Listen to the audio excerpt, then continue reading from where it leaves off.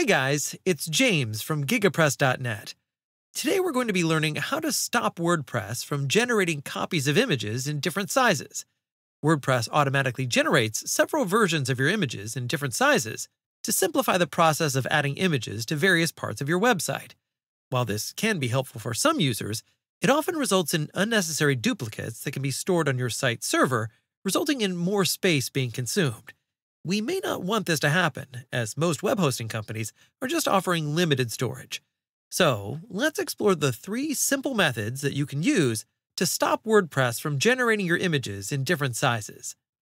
The first method is by uploading images outside of the dashboard. Instead of using the WordPress dashboard, consider uploading images directly to your website using an external FTP client. An FTP client is a program or app that connects your computer to your site's server. Using the FTP client's interface, you can transfer files between these 2 devices. If you don't have an FTP client yet, I recommend using FileZilla, which is a free FTP client available for Windows, Mac OS, and Linux. To download and install it on your computer, go to the FileZilla website by clicking on the link in the description below. Once you're on the website, click on the Download FileZilla client button to install the app. And once done, you can now connect your website. If you don't know how to use FileZilla, check the link in the description to find our full FileZilla guide.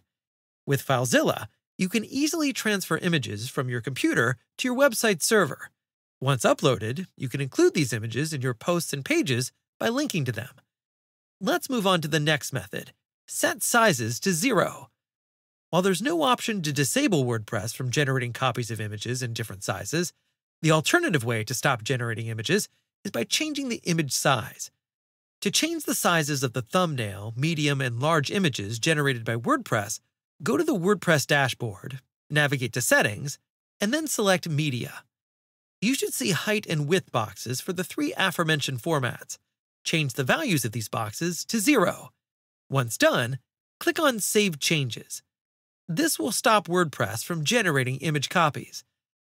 Now for the last method: check your theme's code. You should check your theme's code to see if it generates copies of images either from the WordPress dashboard or an FTP client. On your WordPress dashboard, navigate to Tools and select Theme File Editor. On the right-hand side, you will find the Theme Functions or Functions.php file. If you want to use an FTP client or FileZilla, open the app. First, connect your website, then go to public_HTML, then WP-connect, select your theme, and here you will find Functions.php, then right-click and select View/Edit. This file is used to customize and enhance themes with new functionality. After opening your theme's Functions.php file, use the search function to look for add_image_size, and you may find something like this: add image size, post thumbnail size, 800 to 40. Add image size, homepage thumb size, 220, 180. Add image size, full page thumb size, 590, 9,999. To stop your theme from generating image copies, you'll need to remove all instances of the add image size snippet from its functions.php file. And that's it! You can stop WordPress from generating copies of images by using an FTP client to upload media, setting the sizes to 0, and/or tweaking your theme's code. For more WordPress tutorials, our free WordPress masterclass, and fast and reliable web hosting, visit gigapress.net. Thank you, and see you next time.